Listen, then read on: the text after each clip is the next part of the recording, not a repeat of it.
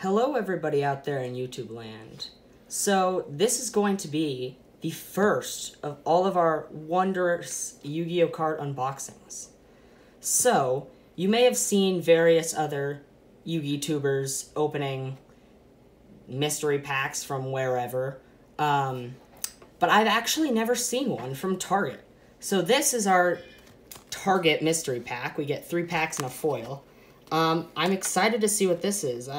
I'm not sure. I think this might be Invasion of Vengeance, and this might be Immortal Destinies, but that's just from the side, and I'm not exactly your most experienced veteran ever. So let's get right to it. Just while we're opening it, remember, like and subscribe if you want to see more content like this, and yeah, your support is much valued. So let's see what we got here. So, ooh, Duelist Alliance. That's not bad at all. Take it. Dark Saviors. It's kind of fun. I run some zombies, so maybe we can get some good vampire stuff out of there. I'm just going to flip this over so we can keep our special foil here all safe. You do that last. Ooh, 2018 Mega Tin pack. That's not bad. So let's prioritize here. So we'll pull the Dark Saviors, then the Duelist, Mega Tin, wrapping it up with whatever the heck this is.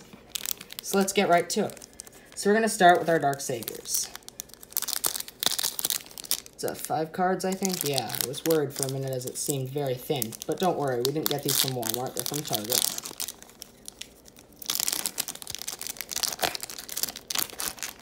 Oh, man.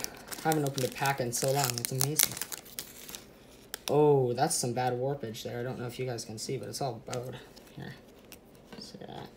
Alright, flip it over. Ooh! Drowning Near Force? Let's go, man! That's a decent pull already. You might see me overreacting to basic staples. My collection needs some updating, so this is definitely going to go a long way. Like for the Drowning Near Force. Let's go.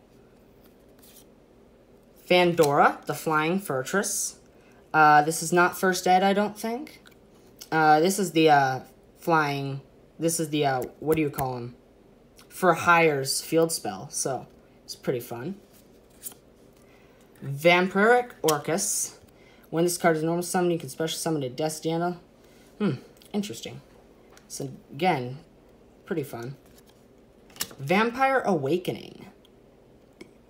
This is a very interesting card to play in vampires. You can use this, but it's interesting, as I said.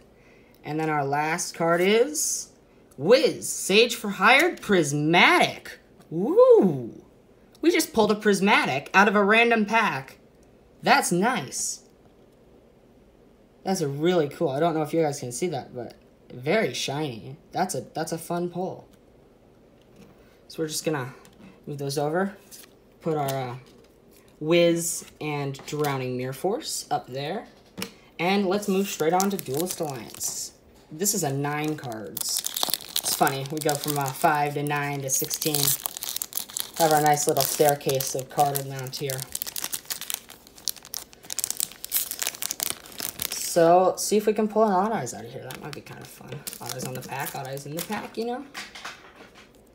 So our first is Memphis Armed Dragon. I used to run this card when I was young and foolish.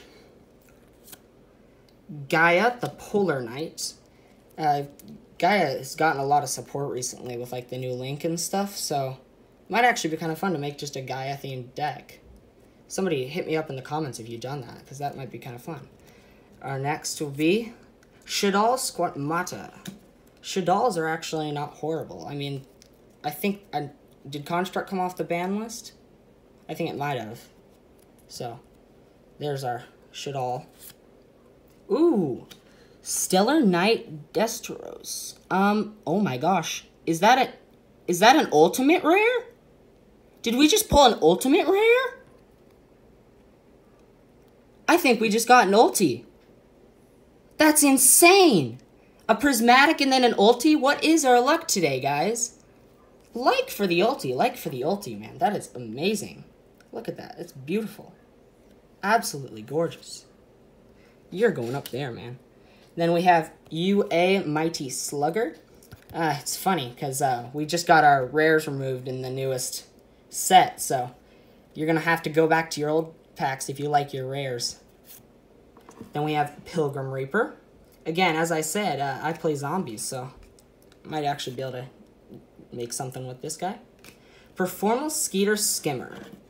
Performapals. I feel sad. After Monkey Board got hit, then they're kind of useless, but still kind of a fun card. Curse of the Shadow Prison. Ooh, this is a Shaddoll field spell. Each time a Shaddoll monster is sent to the graveyard by a card effect, place 1 Spellstone counter on this card for each sent monster. All monsters your opponent controls use 100 attack for each Spellstone counter on this card during your opponent's turn only.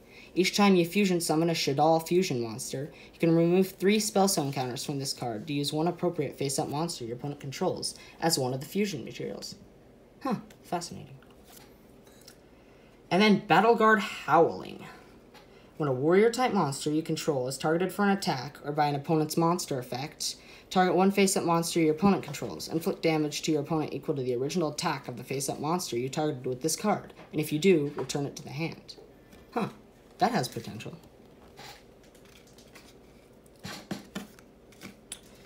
Alright, so now we're going to move on over here to our Megaton pack. Let's continue our luck streak, man. That's insane. I can't believe our polls so far have been absolutely crazy.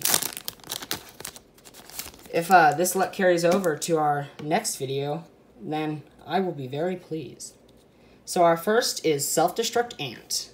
Kind of a fun card to play. I know flip effects are kind of outdated now, but I enjoy this card. It's pretty funny. FA Circuit Grand Prix. For the FA, the field spell, it's actually not horrible. I've heard FAs are possible to play. Ask the Rocket Dragon. Again, the Rockets took a big hit with Agripane getting banned, so you can't play the Guard Dragon engine in there. But I think they're still playable personally, so it's fun to get some Rockets. Ancient Gear Golem Ultimate Pound. That's fun. Ancient Gears are, I've always thought Ancient Gears are pretty cool. I just like the concept. Very fun. Nimble Beaver.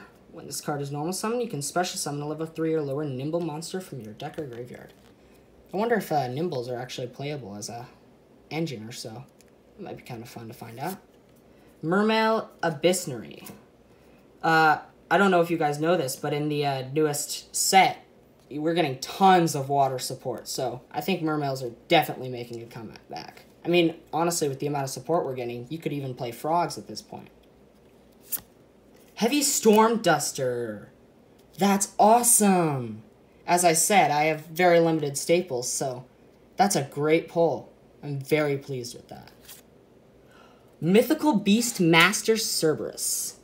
Again, this is pretty good in Pendulum Magicians. But, they got hit fairly hard, so I'm not sure if we'll be seeing our Pendulum Magicians back for some time.